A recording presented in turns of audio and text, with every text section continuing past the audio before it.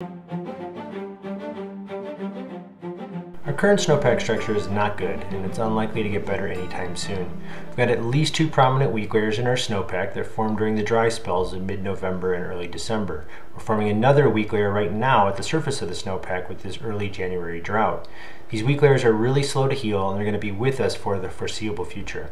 Depending on where you are in the state, some avalanches are breaking on weak layers in the middle of the snowpack, and others are breaking on basal facets closer to the ground. But regardless of where avalanches are failing, they're growing large enough to bury or kill you. It's not unusual for Colorado to have persistent weak layers in our snowpack, but this year is particularly bad. Your usual plan might not be a good one with these current conditions. We're going to have to exercise cautious travel and careful terrain selection for the near future at least.